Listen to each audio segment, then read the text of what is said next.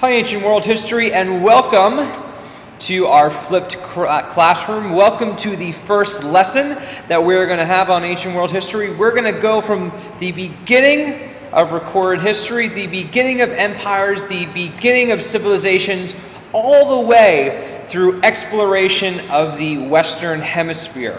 And we're going to start off looking at the advancement of the world, the advancement of civilization, of technology, of language, of trade. And we're going to start looking at these ancient river civilizations. And you can see on this map here, we're going to be centering around India, China, and the Middle East. And the first civilizations we're going to be looking at take place in that orange section that you can see in the background. And that is the area of Mesopotamia. So let's get started. Now, in every PowerPoint you're going to see, we're going to have some questions, some essential questions, the things that we are really going to focus on learning through this PowerPoint. And the essential questions for this PowerPoint are, why does civilization arise? How does it endure? And what factors are necessary for it to really advance and flourish? So let's take a look at answering those questions while looking at Mesopotamia. Now, Mesopotamia is a section of the Middle East around the Tigris and Euphrates River and also along the border of the Mediterranean Sea.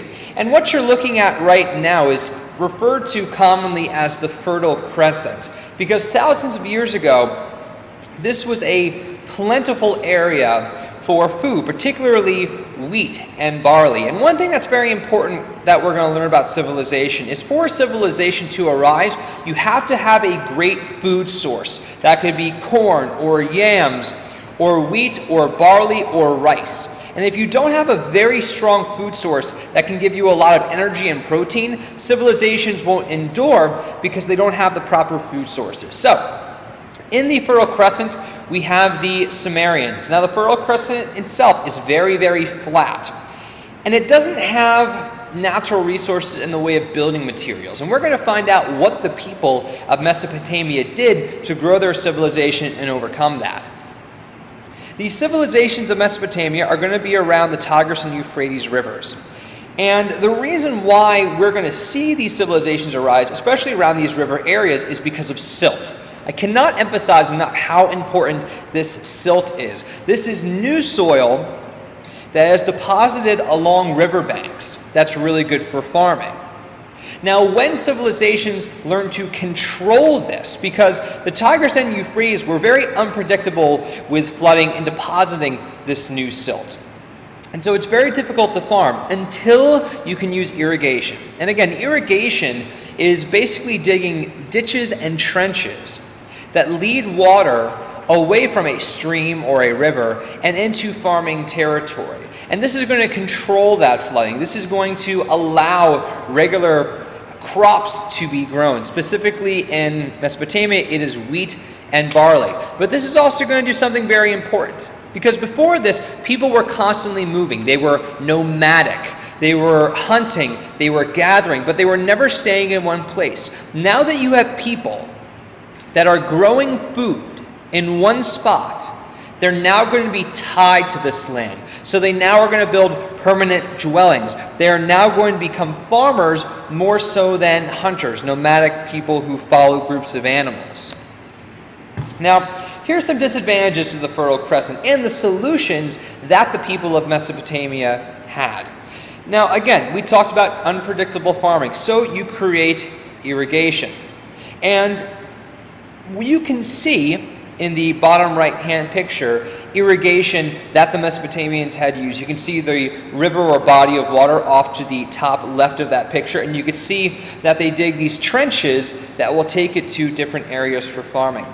Another disadvantage to the Fertile Crescent is there are not natural barriers. For a civilization to really arise, you need some sort of barrier to stop other peoples from coming in and wiping you out. A lot of times that could be oceans or deserts or mountains.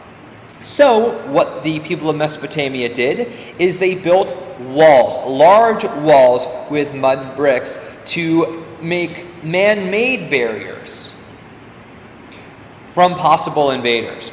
The third disadvantage is their natural resources were limited, and that is in building materials, things like stone, wood, metals, things to construct civilization.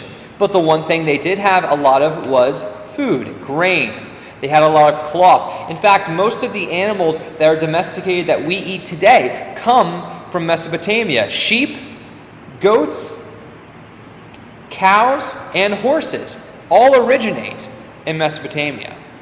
And they traded these goods for those building materials that they needed.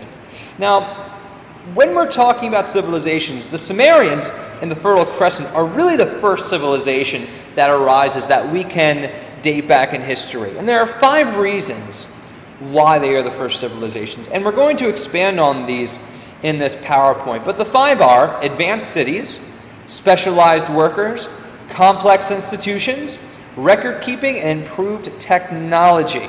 And we're going to be talking about these in depth right now. Again, the first thing are advanced cities and complex institutions. So what you're going to have in this Sumerian area is you're going to have city-states. And city-states are a political unit where you have a major city that's surrounded by farms. It doesn't have a whole lot of territory, but it's a country, it's a nation of its own that is centered around a city and the farming land around it. And you can see on the map on the right what some of these city-states were, like Uruk, Kish, Lagash, Umma, and Ur. In fact, Ur was one of the largest of these early civilization cities. Now, these cities are going to be controlled by temple priests, because religion is going to be seen as very important to this civilization.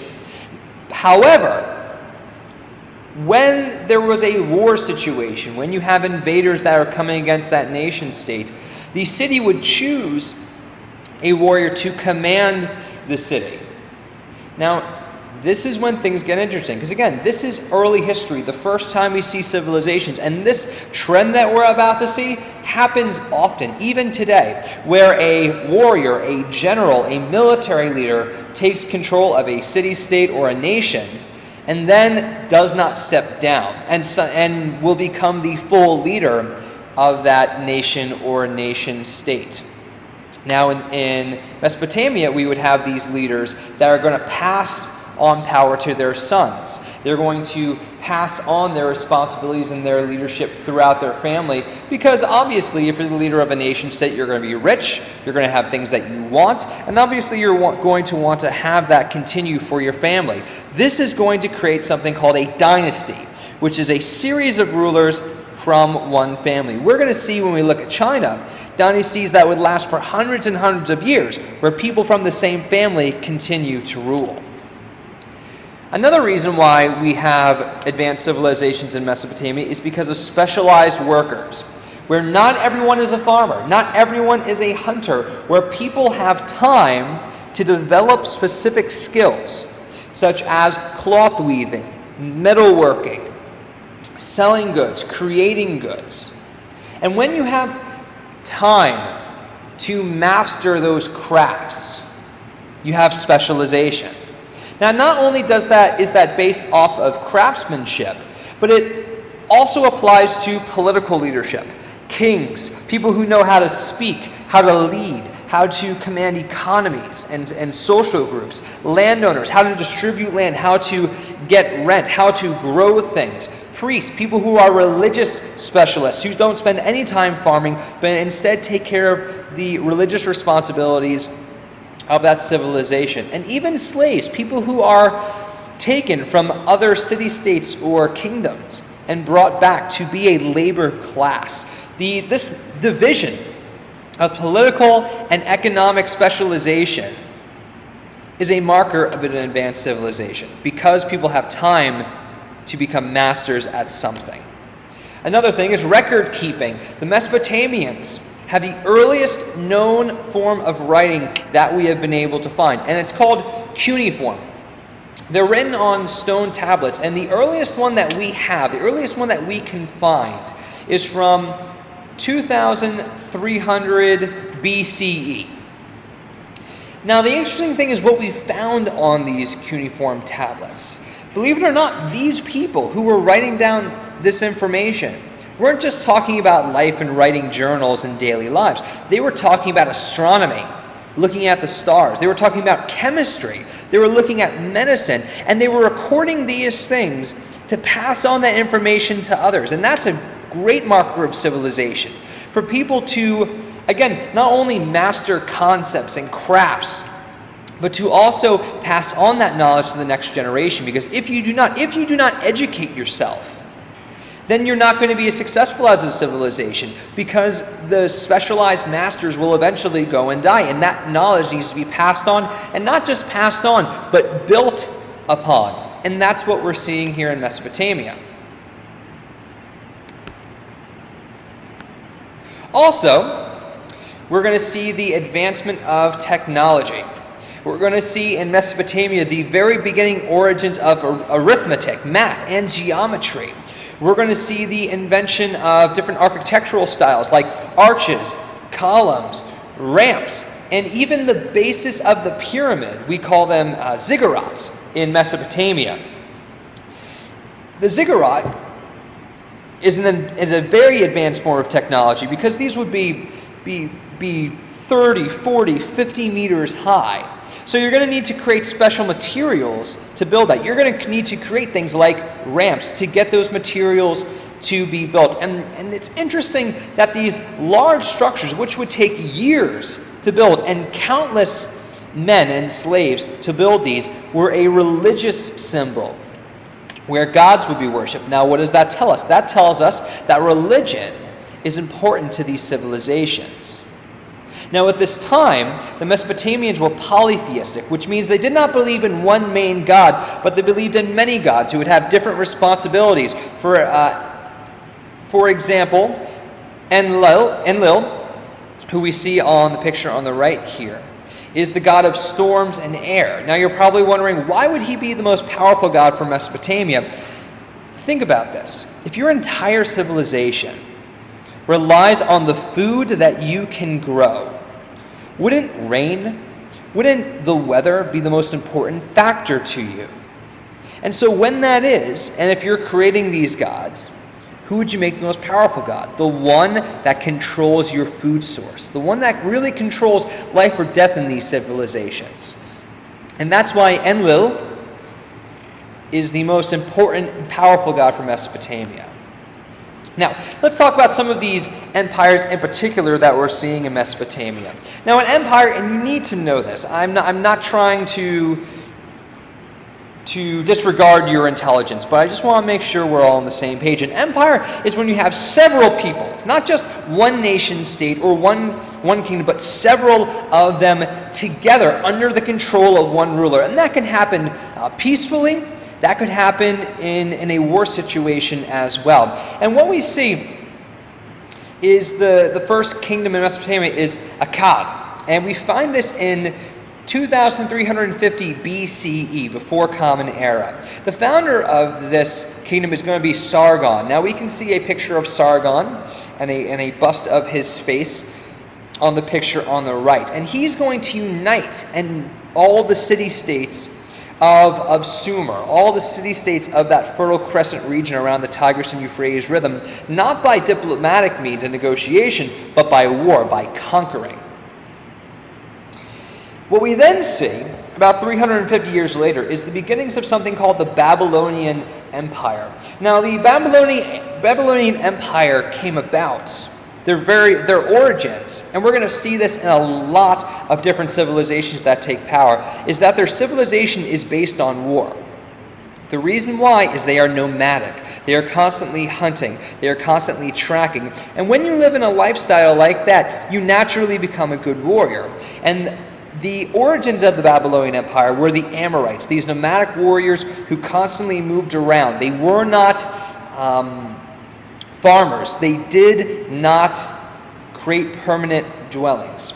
Now, as the Babylonian Empire was at its peak, the ruler for the Babylonians was named Hammurabi, and he's going to rule from 1792 to 1750 BCE. And he creates something very interesting. In fact, the very basis for law and rules within civilization. And it's called Hammurabi's Code. And it's going to be a uniform code of laws that everyone has to obey. Now, why would you even create laws? The answer would be to create order and unity. You need everyone to understand how they need to act and behave in a society for people to be safe and for the rulers to have control over the people. Now, it's interesting that he wrote this down on stone and put these large stone obelisks, which we're going to see on the next slide, all over his empire so everyone could see them and read them and know them. Now, you can see one of these obelisks on the picture on the right here. The picture below the notes itself is actually Hammurabi dictating these laws. And there are going to be 282 laws. Yes, I know that would be a lot to memorize, but 282 laws Hammurabi creates. Now, this covers a wide variety of aspects within Mesopotamian and Sumerian civilization. This affects family relations, how you conduct business, criminal activities. And the interesting thing is that these laws actually protected women and protected the treatment that others would have for them. And this is really showing us something interesting. This is showing us that to the Mesopotamians, they believed in rules and orders, not only in business, not only in crime, but in family, and particularly protecting women as well. Now take a look at an example of some of these Hammurabi's law. And I want you to look at 196. 196 is a very interesting law because we've heard this all the time. Have you ever heard the phrase, an eye for an eye and a tooth for a tooth? Whatever you do to someone will be done to you. Hammurabi's Code is the basis for that. And every law system that's created afterwards, no matter where it is, no matter when it's created, all of them can be traced back. The origins of law and order can be found in Hammurabi's Code. Well, that's it for lesson number 1. I hope you enjoyed learning about Mesopotamia. Thanks for watching.